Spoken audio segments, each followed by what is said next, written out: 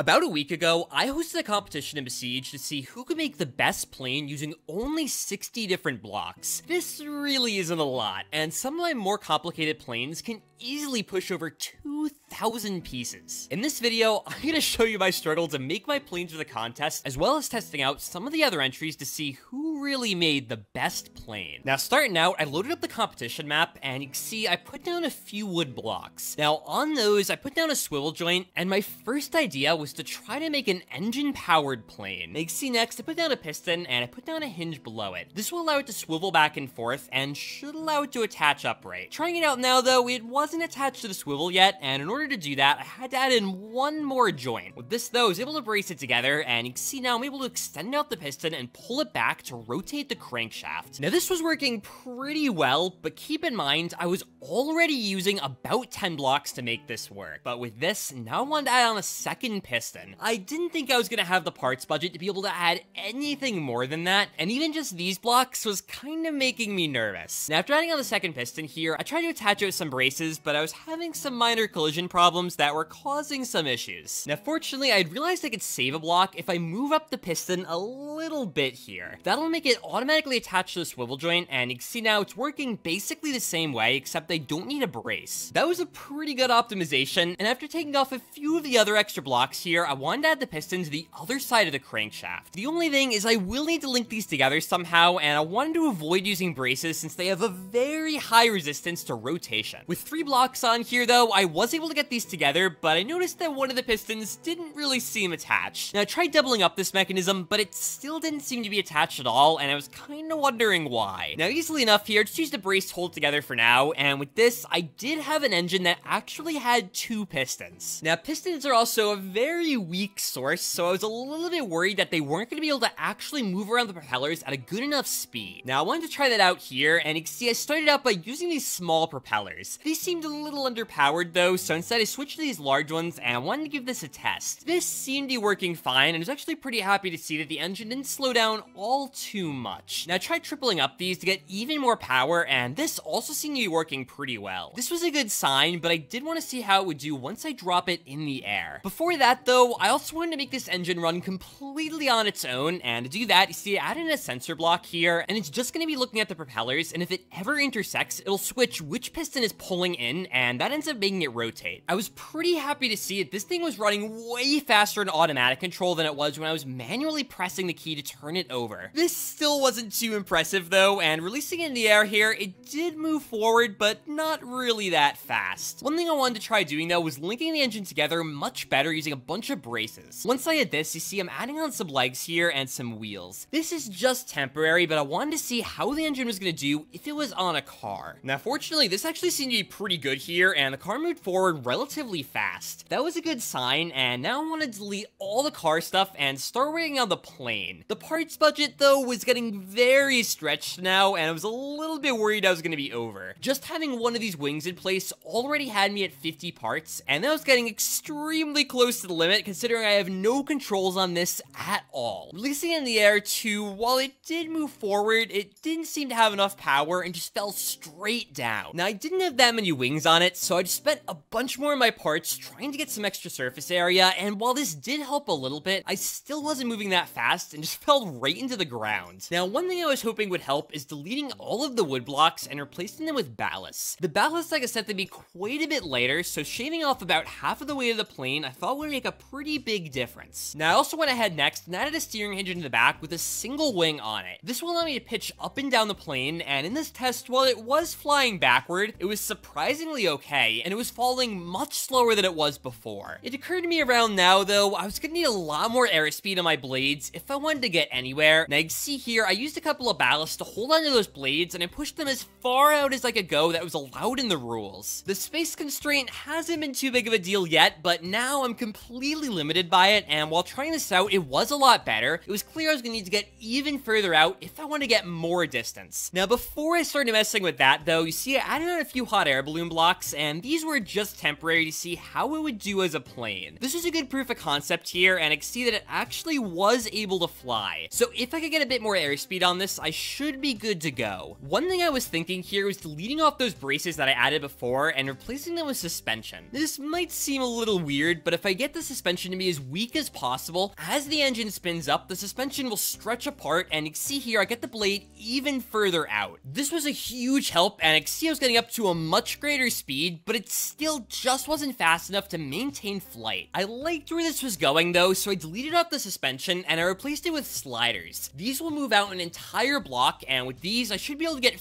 4 extra blocks of movement. This seemed to be working really well, and one strange thing is that the engine seemed to be rotating faster than it ever was before. This is super bizarre, and you can see in this test, after leaving it running for a while, it literally tore itself apart. Now I think what's going on here is that Besiege is a little interesting, and if you get a propeller piece up to a great enough speed, instead of acting like a load, it actually starts to generate power, and it's spinning up the engine in reverse. Now the result of this is that it actually is able to fly a little bit, but there is a pretty big problem. It also creates a massive amount of torque in one direction, and my plane constantly just wants to spin out. Now I tried adding on some extra fins to maybe counteract this, but no matter what I did, it always just spiraled straight into the ground. I really wasn't even sure if this is going to be able to fit through the rings that I need to beat the competition. And while this engine idea is really cool, later on I started messing around with some gears, and I got a pretty interesting idea. Now here you can see I'm just stacking a bunch of them on top of each other, and I was kind of going for some differential type thing here, but it was something about this movement that gave me an idea to make a really cool VTOL type thing. You can see now I'm putting down a wheel, and I put down 4 steering hinges on it. Now on these, I put down 4 propeller blades, and you can see now if I spin them up when they're angled down, it will move me into the air, but I'm also able to pull them back in and start to fall back down. Now this means that just by pulling in a blade, that's gonna make me tilt slightly in that direction, and if I can control this precisely, I should be able to make a very interesting helicopter. Now I've never actually seen this done before though, so in order to get this to work, I kinda need to just go on my own here. One thing I was thinking to start out with was adding in a couple of ballasts. By doing this, I'll be able to find the exact position of the wheel, and I'll be able to pull in and out the propeller blades wherever I need. I could see this starting to work here, and as I spin around, you can see the propeller blades automatically start to tilt. This wasn't quite perfect though, and it did take a few extra logic gates in order to get this to work fully. Now I also realized having 4 blades is kind of unnecessary, and I really only need 2. I also doubled up the steering hinges, and the reason that I did that is to have one that automatically is doing that tilting, but also I wanted another that I was able to manually tilt out further in order to move up faster. With these in place though, I'm giving it a test now, and it actually does seem to be working. You can see that the propeller blades are slightly tilted more in one direction, and that should mean that I want to go over there. Now I vastly underestimated how complicated this system was to control, and it took a lot of logic gates in order to make sure it didn't accidentally start moving backward. Once I had all this in place though, it did seem to be working, and with this, I wanted to try it out. In order to do that though, I wanted to double this up, and that's so that the torque from the first engine is always going to be canceling out the one from the other. Now once everything was set here, I wanted to give this a test, and you can see now on pinning it, it went into the air pretty easily, but very quickly things seemed to go wrong, and it sort of just shook apart. One thing I had realized is that since these two systems are on separate wheels, they're completely not synced to each other, and I need a way in order to make them go the same speed. Now at first, I tried doing this with gears, but they're so heavy that it's not really possible to get this into the air. I tried again here by adding on a reaction wheel to automatically tilt me side to side, but even this really didn't seem to help too much, and eventually the propellers were still getting out of sync, and then they would completely shake it apart. Now at this point, I was kind of thinking that I might be able to just get a single propeller up into the air. In order to do this though, I was going to need to add on a lot of reaction wheels in order to stabilize it. That wasn't too hard though, and see now, after moving everything over, I wanted to try giving this a test. And this thing was not very stable, but at the very least, it was staying upright, and you can see now I'm actually able to move forward, stop, and then start to come back. Now, just this movement means that this thing actually is working, so with all that ready to go here, I wanted to try building up the full plane. Now, of course, part limit was still a pretty big concern, and you can see I also added in the second propeller again. I was hoping that maybe just for a short flight, I'd be able to have them stay in sync and not cause too much trouble. Now, after bracing those two together, you can see in the back here, I also added on a tail, and I wanted to try this out. This was working okay at first, but you can see very quickly it kind of just falls to the ground, and overall, it's not that controllable. Now, I had a very long battle with this plane, and I tried adding on longer braces, and I tried doing a bunch of stuff in order to get this controllable, but no matter what, it always just seemed to either do a backflip or just go straight into the ground. Now, watching these propellers closely, I can clearly see here that if I try to go left or right, the two propellers are totally out of sync, and it's clear that even after just a few seconds, there's no way to keep them on the same page. So finally here, you can see what I did is actually deleted off the second propeller, and I wanted to try building a plane with just one of these. This wasn't going to be super easy, and starting out here, I tried using my reaction wheels from before to keep this stable. With a little difficulty, it wasn't too bad, but I also noticed that there was no way for me to pitch this up or down, and therefore there's no way for me to actually move forward or back. Now, to hopefully solve that, I added on a couple of reaction wheels to the back here, and these should allow me to pitch myself up and down and move wherever I want. Once I got this in place here, you can see it is actually working, and with this, I was able to slowly glide forward. And at this point, I just slowly kept refining the design, and adding a second reaction wheel on the bottom, I was able to stay perfectly straight, and this was a good start. Now, after that, I wanted a little more control when tilting up and down, and to do that, I moved my reaction wheel in the back up front, and I doubled it up. This gives me twice as much authority, and with this, you can see here, I'm already starting to move around this course pretty well. Now, the last thing I need to do is get a system to turn left and right, and to do that, I moved my angle meters onto the wings. Once I did that, I added a couple of steering hinges there as well, and as these tilt side to side, they rotate the angle meters, which makes them think the entire plane is rotating. And with that done, I finally have a system to move wherever I want, and last thing I need to do is just some aesthetic changes. Now, I went ahead here, I colored all my panels, and I pushed them in a little bit closer to give it a bit more of a tighter look. Now, once I did that, I also gave the whole thing a custom skin, and you can see now I get this nice little green and black plane. And with this plane, I'm exactly at 60 blocks, but I ended up doing it here, and I beat the full map. But now with my plane done, I want to show you guys the other things people made here, and there's some really impressive stuff. Now, one of my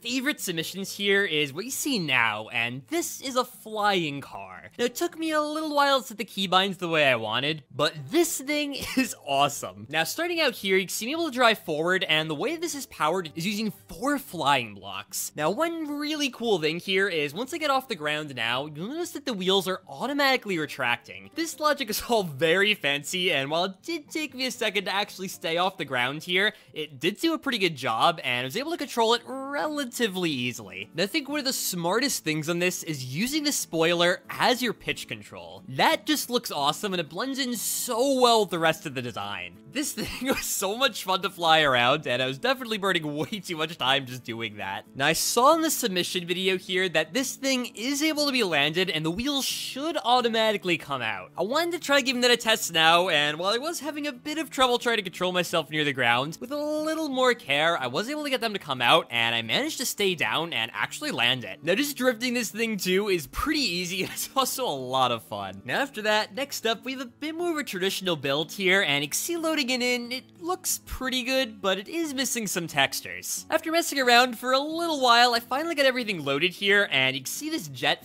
fully in action. These controls, once I found out how to use all of them, are very responsive, and I love the way they just move around as I hit the keys. Once I figured out how to use everything though, I gave it a test here, and you can see taking off now, I can drop off that landing gear and just start flying around. This thing, while it is a little small, is super responsive and pretty much goes wherever I want, assuming I hit the right keys. Overall though, it actually is really fun to mess with, and I definitely want to try making a larger plane with missiles that works kind of like this one. Now, I tried for a little while adding a camera onto the back of this and trying to get some cool shots, but it's so fast, the camera's having a lot of trouble keeping up. Now, turning on true tracking here, it is doing a little bit better, and honestly, this thing is awesome. Now, as a quick side note, I'm going to try to get all the links for these builds down in the description below, so if you want to try playing these, make sure to check it out. But if you thought that plane was fast, this next one is way faster. Now, it looks pretty good at first here, even though I don't have all the skins loaded in for it, and after taking a little bit to learn all of the controls here, you can see I did actually get this off the ground, and man, does it just keep going. This thing was going incredibly fast, and the camera had no hope of keeping up. I got up way above 400 meters per second here, and it was still relatively stable and keeping itself together. Propellers in this game are known to be a little bit weird, and they can get you up to some crazy speeds like this. Now, just trying to control this thing was incredibly difficult because I literally just can't think that fast. I almost got it through one of these arches here, but man, I hit the wrong button and just slammed into the ground. And for the final machine here, we have something a little bit different. You can see this isn't really a plane as much as it's literally just a turtle, but the mechanism on it is pretty interesting. You can see here that both the legs actually push down in this nice little motion that actually manages to create lift. I was pretty surprised at how well this thing was moving around and also just how fast it moved forward. It was a little uncontrollable, but at the very least, it was able to be moved around. Honestly, this thing was pretty awesome. Now, these were just a few of the submissions we got, so if you want to check out the rest of them, the channels are still open in my Discord server to see what's going on. But otherwise, guys, make sure you subscribe if you want to see more content like this. If you have any other questions or comments, feel free to leave those down below. And otherwise, till next time.